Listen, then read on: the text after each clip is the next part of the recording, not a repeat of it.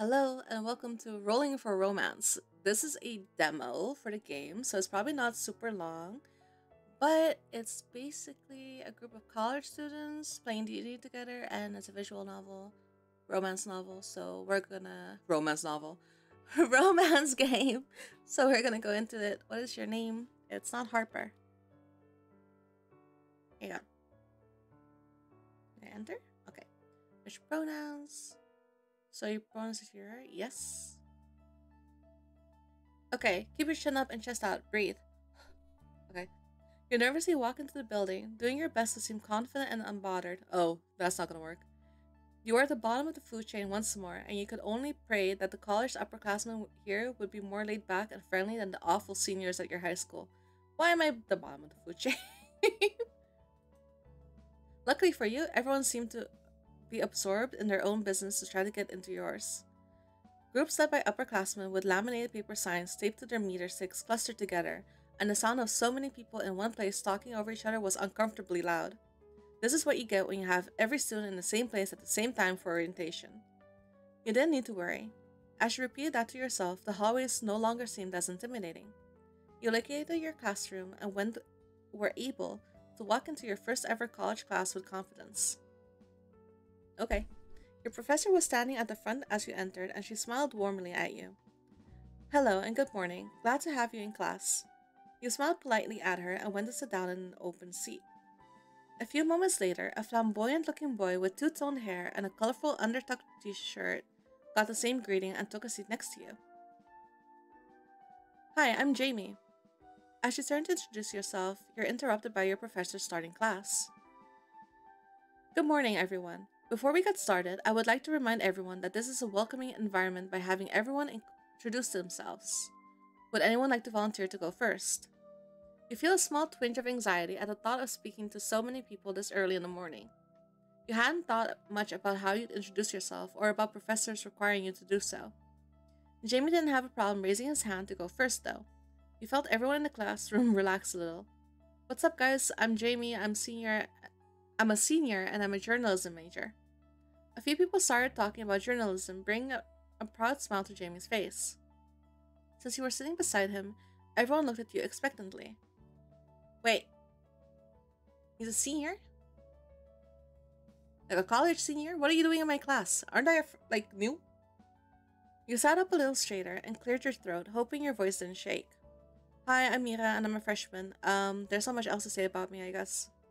Awkwardly looking around the room and seeing over 36 students staring back at you, the only logical thing you could think of doing was to nod politely as you sat back down. As soon as the next student had started to speak, Jamie turned to you and started whispering. Hey, psst. I saw you in the library earlier. Oh yeah, that was me. Sorry, I didn't notice you. Nice to meet you, Jamie. I'm Mira. Yeah, I heard. Nice to meet you too, though. By the way, what did you think of orientation? Personally, I thought it was a bit chaotic, but it always is. At least you made it here in one piece though, right? Wish I could say the same for the group I was leading. I lost half of them on the second day because they wanted to wander around by themselves. You laughed. Orientation had left you a bit of a mess for sure, and he apparently hadn't left unscathed either. Oh yeah, definitely. That's why I was in the library alone, actually. I ran in there to escape the chaos. Didn't see any of your group there though. Jamie smiled and leaned towards you slightly. It's no big deal. You'll find the library is one of the calmer parts of campus. It's a really beautiful place. Agreed, it really is. Very peaceful. And good for avoiding people too. Jamie grinned at your response, but your conversation faded as introductions finished up and class began. You found yourself smiling at Jamie's friendly demeanor and hoped the two of you would end up as friends. You hadn't expected much from your first day, but he seemed genuinely interested in getting to know you, and his positive energy was contagious. His openness and acceptance made you feel more comfortable in your new environment and less anxious about how the rest of your classes would pan out. I really won the lottery on the classmate roulette here.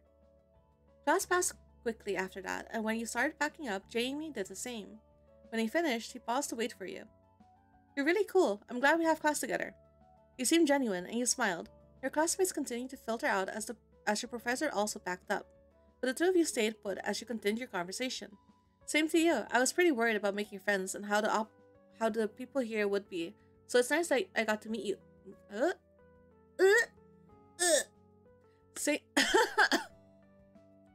Same to you. I was pretty worried about making friends and how the people here would be, so it's nice that I got to meet someone like you. Agreed. And hey, if you're worried about making friends, if you have ever some free time, I run a club with some of my friends and we meet in the library every week. We're always looking for more people to join, and you would be perfect. You should stop by. What kind of club? It's a Dungeons and Dragons club. You're familiar with that, right? Yes. That's great. If you're familiar with it, that just means it'll be a lot easier to get you accustomed to the club. But for real, you should join us. We're looking for a fourth player to properly round out our party composition so that we have every role. You know, like healer, 2 damage dealers, and a tank. Plus, everyone in the club is super cool. They just started making their characters. I promise you'll have a good time, and they'll even fudge some dice rolls if you're in danger since you're new.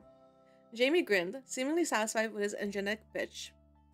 You thought about it. If you joined something like this after school, you could make friends more easily. Plus, Jamie said they were cool, so it wasn't necessarily like you'd be interacting with complete strangers, right?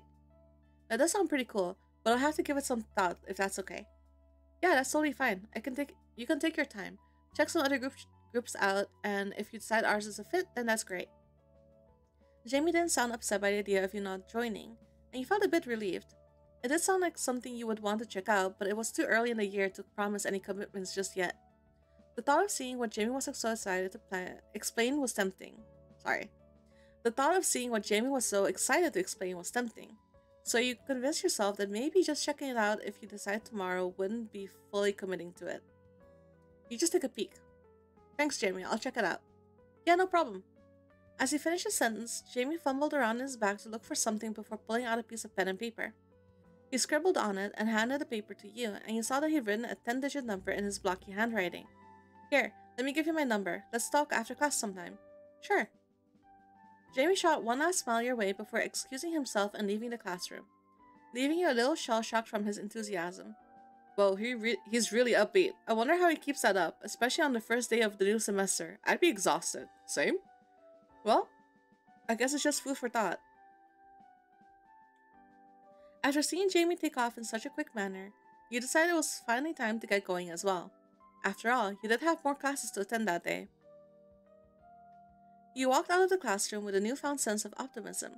The prospect of joining a club and making new friends has lifted your spirits considerably, and you felt more at ease with the idea of having a fresh start in a new place. As you made your way through the crowded hallways, you couldn't help but notice the diverse range of people around you. College truly was a melting pot of cultures and personalities, and you were excited to explore everything it had to offer. As you made your way back to the library, you saw a poster advertising the club. It was adorned with colorful illustrations and fantastical creatures and adventures. The poster certainly piqued your interest, and you made a note that it said the next meeting was tonight. You had a class at it just before the start time, so it was perfect timing. You couldn't help but feel a sense of excitement at the thought of diving headfirst into a world of adventure and magic, just as Jamie had promised. With your first class officially over, it was time for your second class of the day, theater. Theater was something you had always been interested in, but you had never taken a formal class before. You were excited to finally have the opportunity to explore your passion, but the thought of being surrounded by so many new faces made you feel anxious. Plus, there was the added pressure that came with having to be up on stage at some point to pass the class, where you would have to present yourself to a sea of faces you didn't recognize. Then why did you take theater? As you entered the auditorium, you saw a raised curtain stage in the center of the rows of seats surrounding it. Circular stage, sorry. The seats were already filled with students, some chatting excitedly with the others, while others sat quietly scrolling through their phones. You looked around, trying to find a place to put yourself in a way where the least amount of people would take notice of your existence. It seemed like everyone already knew each other, and you felt like an outsider. You took a seat in one of the rows towards the back, feeling a bit self-conscious. As the teacher started to speak, you tried to focus on what was being said, but your mind kept drifting to thoughts of not fitting in and being judged. Carefully, you started to survey the room and the people in it, your eyes landing on one boy in particular who seemed to almost be out of it. They were beautiful, with clear tan skin and dark mysterious eyes. They looked like a love interest straight out of a meet-cute romance novel. You found yourself staring at them, and it wasn't long before you unfortunately made eye contact. You awkwardly looked away, breaking out of the trance they seemed to put you in. After a few seconds, you looked back in their direction. At second glance, they seemed to be upset. But upon closer inspection, realized that while they were definitely upset, it wasn't because they were nervous like you were. Instead, you could practically see steam coming out of their ears as they clenched a piece of paper in their shaking hands, slowly crumpling it into nothing. You felt a bit surprised and awkwardly returned your gaze to the theater, allowing your mind to wander for the remainder of the class period as the professor droned on about first aid procedures. After class ended, you made your way to your next class, Sociology. The classroom was located on the opposite side of the building, so you had to walk a bit to get there. As you walked, you noticed the various groups of students huddled together, laughing and chatting away. It made you realize how much you missed having solid groups of friends to hang out with. You arrived at the classroom door, taking a deep breath before entering. The classroom was mostly full, but you were relieved to see that there were still some empty seats available. You quickly chose a seat in the middle of the room, hoping to blend in with the crowd. I thought I was given the emptiest class sections. Oh please, if there's a higher power, help me now. The teacher walked in almost immediately after you. After you finished your thought, proving to be your saving grace as the class quieted down while he introduced himself. He began with a lecture on the importance of sociology and its relevance to people's everyday lives. You found the topic somewhat interesting, much to your surprise, and you listened intently as the teacher spoke. As the lecture went on, the teacher began to ask questions to the class, and you felt your palms get sweaty with nerves. However, as the teacher asked for volunteers to answer a question, you saw a hand go up from the boy sitting next to you. He spoke shakily, clearly self-conscious. He seemed to gather his resolve and speak with proper clarity, impressing both the teacher and the rest of the class. He's struggling too, but he's so much braver than I am. You felt a sense of admiration for his bravery, and it made you realize that you needed to work on being more confident in yourself. Perhaps with time, you could also work up the courage to speak up in class. I can definitely start taking small steps to improve. If I stay an anxious mess my entire college career, I'm bound for failure, and begging to be stepped on. That's it. I've decided to become the best version of myself that I can be. I don't want to act like one of those cliché dating sim protagonists. As you reached your resolution, you turned into your professor announcing that class was over, which startled you. Had you really zoned out for that long? The boy who had answered the question earlier witnessed your shock and laughed a little, but when you turned to possibly start a conversation with him, he avoided your gaze and shifted the face away from you as he picked up his belongings. Cold shoulder. You got up and collected your items before rerouting yourself to the main entrance in an attempt to locate the placement of your next class, Earth Science 101. You found yourself rereading your schedule over and over with no luck, and began wandering aimlessly looking for a classroom that even vaguely resembled the one you were supposed to be in. A few minutes later, you found yourself in front of an exit, debating whether wandering on campus looking lost while searching for wherever you were supposed to go was worth it. You were about to give up hope when you saw a group of girls attempting to get back into the building, beckoning you with their hands and pleading faces when they realized that the door they were trying to enter through was locked from the inside. You walked over to push the door open for them. When you opened it, the girl in front smiled brightly at you, and you were momentarily stunned by how pretty she was. Hey, thanks. We would have been late without you. You're a lifesaver. The girls behind her chorused their thanks as they came through, and when the last one passed you, you went to the exit before overhearing them. Earthside 101 is this way, girls. Hurry up. I've heard the professor's really strict. And I'm not about to be late for the first day of my senior year because we had to hear about Delta Zeta president's latest boyfriend. Bingo. Why do I have so many classes with seniors? Doing a complete 180, you turn around and follow the girls, silently offering up your thanks to whatever was listening for sending you a nudge in the correct direction. As you followed behind them, you caught other pieces of gossip. Last year, the sorority president had a nasty breakup with someone in the same fraternity as her current boyfriend. One of the girls had seen her political science professor messy drunk at a bar last week before class even started. The very pretty girl who had smiled at you when you opened the door for her was single. Why is that? Okay. It was all idle chatter, and you felt a little bad about eavesdropping, but they were being allowed, and it was kind of fascinating to hear about their lives. Luckily, your professor didn't deduct any participation points since it was the first day of classes. You took a deep breath. You found a seat towards the back of the classroom and tried to focus on the lecture. The teacher spoke about the basics of geology, meteorology, and oceanography. And you found the information less fascinating than you usually did. As the lecture continued, you started to feel more comfortable and confident in classrooms, yet you found your mind racing to connect possible relations between your boredom and confidence. When the teacher asked a question, you raised your hand, surprising yourself with your sudden boldness. You answered the question correctly, and as your professor smiled at you approvingly, you felt a sense of pride in yourself and your newfound confidence.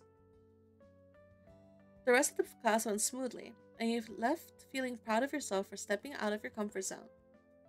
You even felt a sense of excitement for what else college had in store for you, which was new, very new, and almost made you nervous again. With all your classes done for the day, you finally decided that yes, you were going to give Jamie's D&D club a shot. You made your way through the building and came to a stop in front of the library. This was it. With your newfound confidence from successfully managing your first day of college, this should be easy for you. This is where Jamie said the club was. I'm sure he'll be happy to see that I showed up. With that thought in mind, you pushed the doors open without a second thought and fearlessly entered the library. The library was just as beautiful and cozy to be in as you remembered. Oh, they have like the little ladders. It's nice to be here again. Now where are they? You searched for Jamie and his friends for a few minutes, getting anxious when you couldn't find them. Did you read the poster wrong? You pulled your phone out, getting ready to call him when you hear voices behind a shelf of books. You peek around the shelf, and there they were, 3 people sitting all together, and they seemed familiar. Man. The boy had seen crumpling paper in your theater class earlier seemed to be struggling with writing something down. They tugged at a lock of hair as they glared down at the paper. It looked like they were trying to draw something or someone, but it was too far away for you to figure out what. Damn it. You know, if you want help, I can totally help. The pretty girl from Earth Science moved a little closer to them, peeking over their shoulder at the paper in front of them. Huh? It looks fine. What could be wrong with it? I really like it. Huh. If it looks that fine, why are they so upset? Theater boy sucked in a deep breath. If they looked agitated before, they were definitely upset now. They started to pout, tapping a quick rhythm on the table with their pencil. It's supposed to be a forest elf, but I can't seem to figure it out. Oh, I can actually help with that. The boy who had ignored you in sociology class moved towards the table to see what the issue with the drawing was. Maybe he'd avoided you in class because he hadn't felt comfortable talking to you, but here with these two, he seems much more at ease. Asher? I thought you were having issues with the sketch, but this already looks like a forest elf to me. What? No, there's something missing here. I'm gonna try again in a second. Asher crumpled up your paper in frustration and threw it away from the table, and it rolled to a stop in front of you. The 3 of them hadn't noticed you yet, and you were too nervous to say hello without Jamie there. You picked up the paper to uncrumple it, wanting to see the drawing for yourself. So what was he so annoyed by? You handled it gingerly, being careful not to tear it as you went, and when you had it open fully, you couldn't help but stare in confusion. It was a messy sketch of an elf who looked suspiciously like a taller version of Asher. They were wearing armor and had a bow slung over their shoulder. The sketch was pretty, in an unfinished way. It's beautiful. What don't they like about it? A light tap on your shoulder startled you, and you spun around to see Jamie. You relaxed immediately and returned his bright grin with one of your own, heart settling from the scare. Hey, you made it! And you've seen my friends too. Right now they're working on getting visuals together for their characters. You should say hi. They won't bite or anything. Jamie gently nudged you forward towards the table, and only stopping once you walked forward. The other 3 looked up when you were a few feet away, and their eyes light with recognition. Oh, are you the one Jamie was telling us about? Welcome, I'm Sasha. Oh, hi. Welcome, my name's Belle. Hey, name's Asher. You're a 4th player? Hi, I might be your 4th player. Jamie said I should come to check it out. You gave him a small wave, saved from the awkwardness when Jamie excitedly handed you a piece of paper and a pencil to start drawing with. You want me to draw my character, right? Like what they'd look like? Yeah, that's right. And I can help if you need. Jamie, you've already been a huge help. Sounds like Jamie to me. You can look at mine as inspiration if you want. Really? You mean that? Of course I do. I mean, I think it's pretty cool if you ask me. You looked over at her drawing, and it was just as good as Asher's, if not a little neater. Sasha's character vaguely looked like her except for a few key differences. Her character had horns, messier hair, goat-like legs, and a giant axe that looked very cool and very ready for a fictional battle. I love it. I think that might be just the inspiration I needed for mine. Glad I could help. Looking at Jamie's character design was really helpful for me when I first started. Sasha turned to the others when you started drawing what you could imagine for yourself. Why don't you guys show what you have too? I'm not done with my redesign yet. I just need a little more time. You've seen their first design, and the thought that they didn't think it was good was mind-boggling to you. If they considered their first draft bad, then what were they going to think of yours? Well, I think your first draft looked great. I'm still not really done with mine either, but I'm trying. Seeing everyone working hard on getting a character concept together helped you ease into trying to do the same. It's interesting seeing how serious they're all about this. I hope my character comes out looking just as good as theirs. Jamie plopped himself down in the seat next to you to help you create a character. What to pick? There's a lot of options, so it can be a little overwhelming. Hey, I know. What about playing a tiefling? It's a pretty standard D&D race and very beginner-friendly. I have a few reference photos for them. Here, take my phone. Jamie hands you his phone and you take a moment to scroll through the various reference images his unnamed search browser provided. Sounds good to me. You started drawing your tiefling, and your mind danced around possibilities for design choices. You were sitting with people you hoped would soon be your friends, and you were excited about finally having the college experience you'd wanted. I can feel it. I can do it. With Jamie here, I feel I can really do this. Hey, it's starting to look really good. Nice. Good job. That pose is great. Oh, I love the color you picked for your character's outfit. It complements their skin tone nicely. Not bad. I like the tail. The praise made you feel warm and excited about the campaign. Hopefully, the day you could call this group close friends came quickly. You finished quickly, eager to start playing. Done. You showed your finished tiefling to Jamie, who shot you a thumbs up. And you got it. This looks good for now. Thanks, Jamie. Do we start playing tonight? Jamie shook his head. Nope. Character creation is for tonight. You look pretty tired too, so head back to your dorm and we'll meet here next week. Same time. We'll roll up character sheets and pick out your class then too. Sounds good. See you in class, everyone. You got a chorus of goodbyes in return, and Jamie gave you a friendly wink. See you in class. Waving goodbye, you walk out of the library. The rest of the day was a blur, and you can barely remember tucking yourself into bed and going to sleep. End of intro. Oh! Oh, you just get to meet the characters. Okay. So that's going to be our D&D group. Hard to say what I think about it so far. But, I mean, I'll keep an eye on it when it does come out completely. I like the concept. The concept's interesting, and so I want to play it. We'll see. Anyway, I hope you had fun. I hope you enjoyed the sneak peek, and I'll see you guys next time. Bye-bye.